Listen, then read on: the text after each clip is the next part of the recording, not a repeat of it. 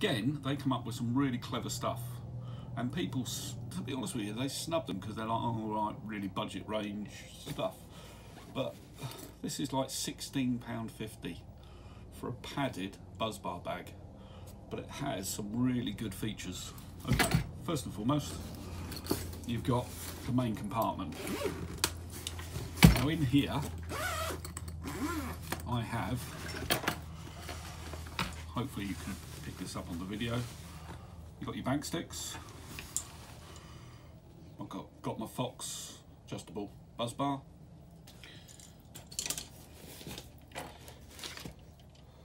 three Fox alarms, again adjustable Fox buzz bar. I have also made some modifications to this as well, because I've actually screwed, tapped and threaded to screw your bobbins actually into the buzz bar. The main reason is if you're using a goalpost setup, you can then have this bobbin hanging off the buzz bar itself. Anyway, enough about that another day.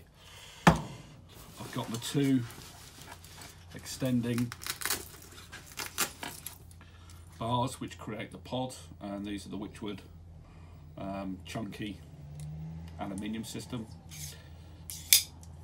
which is perfect if you're fishing on really hard ground or you're fishing on staging.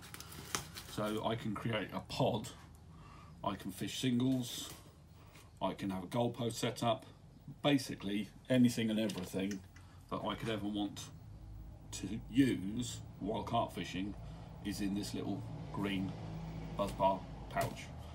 So that's all the inside of it.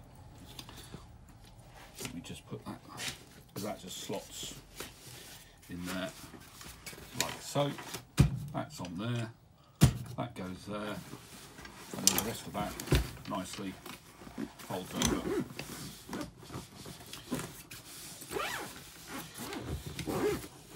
But the best thing about this buzz bar bag are these two external pockets, which in here I've got my bobbin case, my sounder box,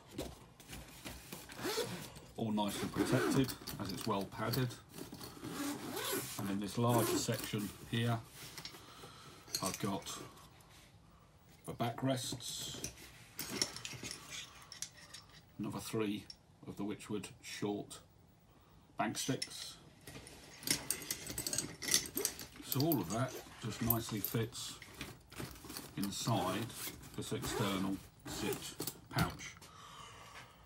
But the issue that I have, like on some of my other previous videos, is it just strikes me that something very simple just gets left off.